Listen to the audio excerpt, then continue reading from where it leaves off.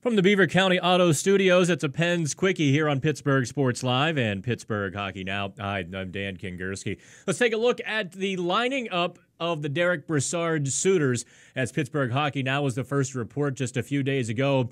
Teams are calling the Penguins about Brassard, and the Penguins are doing a bit more than listening. Let's dive right into it. Of course, the first report came about the Dallas Stars. Now, following up on the Penguins' decision, essentially, they've got a choice to insert Riley Sheahan as the third-line center, or they've got to acquire a center from someone via trade.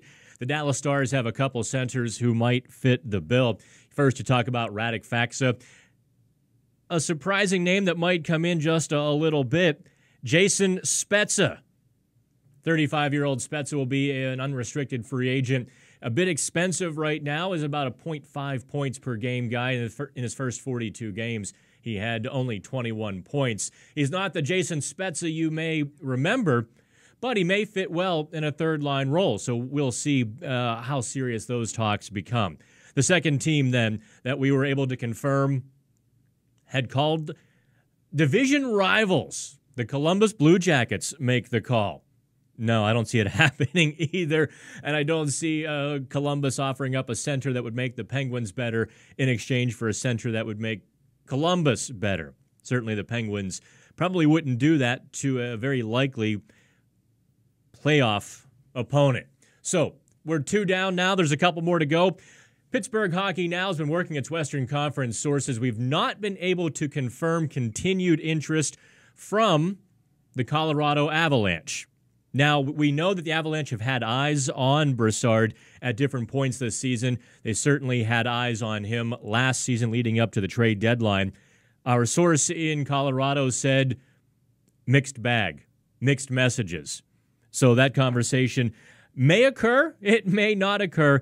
Quite frankly, the Avalanche have to make that decision if they continue to pursue Brassard. Right now, they're a very top-heavy team, one line, when you talk about Nathan MacKinnon and Mikko Rantanen. The other team we can't confirm is still interested is Winnipeg.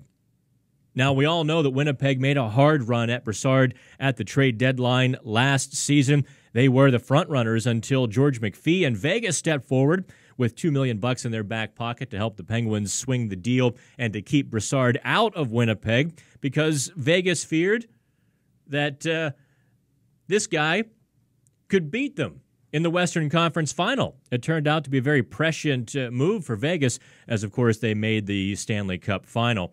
So those are the teams we know. Now, let me drop one quick surprise on you. The smoke is picking up. There's no fire yet. We cannot confirm from firsthand sources any direct talks between the Penguins and this team, the Minnesota Wild. Let me toss one name at you. It makes a lot of sense. Eric Staal, the big center, 32 years old, is a bit expensive, so some salary would have to go back to Minnesota in exchange.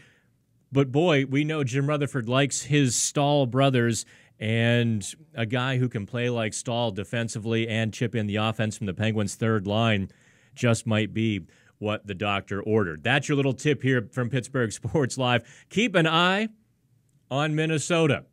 That's the Derick Brassard update. I'm Dan Kingerski for Pittsburgh Sports Live and Pittsburgh Hockey Now.